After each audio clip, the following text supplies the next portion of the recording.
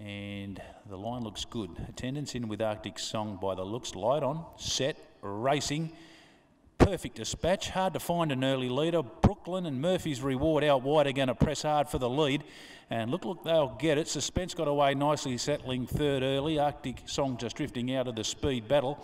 And Tycoon Dancer goes back to the inside from gate one. So they find their order here. Suspense goes through on the inside. Got a nice run to that first turn. And shows out a half in front now of Murphy's Reward, the outside. Brooklyn's gone back to third. A Suspense just puts 2 lengths on the field, working down the side. And then Tycoon Dancer, the inside of Arctic Song. So at the 400 metre mark, and Wayne Davis has the leader travelling well. Suspense, it comes around the turn.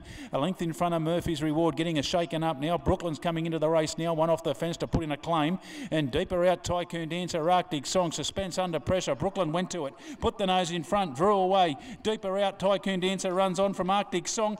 Brooklyn the leader. Suspense is trying to come back at it. It's Brooklyn in front. He needs the line. Suspense dive, but I think Miss Brooklyn got there. Held off Suspense, who came back hard. Third in the event, Tycoon Dancer. A gap then in the field to Arctic Song and Murphy's Reward, the last one home in a ding-dong-go. Whoa, number 4, Brooklyn, the outside. Will just get this. Suspense inside, fought back. I tell you, Brooklyn must have put 3/4 on him inside the 150. But Wayne Davis didn't give it up. He fought back hard. And they've got well clear from Tycoon Dancer. But he's just had the advantage with Kimmy Gladwin in the saddle, and he's held that to the line by a short margin. 4 into the frame first, Brooklyn, well supported and gets the job done. A half head the winning margin as it comes up there. So a good finish. Second goes to 1, Suspense. Third to 5, Tycoon Dancer. Half ahead by 2 1/4. And fourth goes to 3, Arctic Song, and that'll relegate number 2, Murphy's Reward, back into 5th spot. So Brooklyn comes off that very good run last time out when it was a hot speed battle and he was beaten late by Quantum Dot.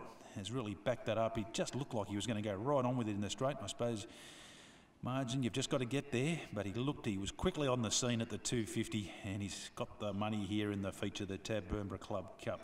He's a 6-year-old bay gelding, Hinchinbrook, Believe and Achieve, owned by Justin Coleman, Cam McNally there, James Harriman,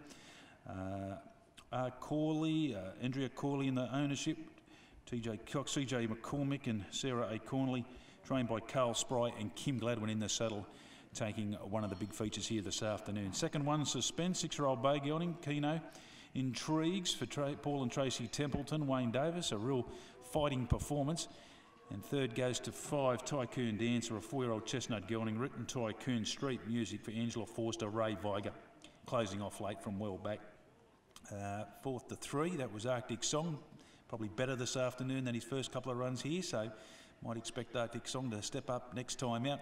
And fifth went to 2, Murphy's Reward. He had a pretty good run up on the speed, but just found the going a little bit tough late there in the run to the judge. Winner returns number 4, Brooklyn. He's been a great campaigner for Connections. That's win 7 now. He's had the 23 minors from 48 starts. And prize money just shy now of $200,000 for Brooklyn. Well done here taking out the feature. Correct weight presentation to follow.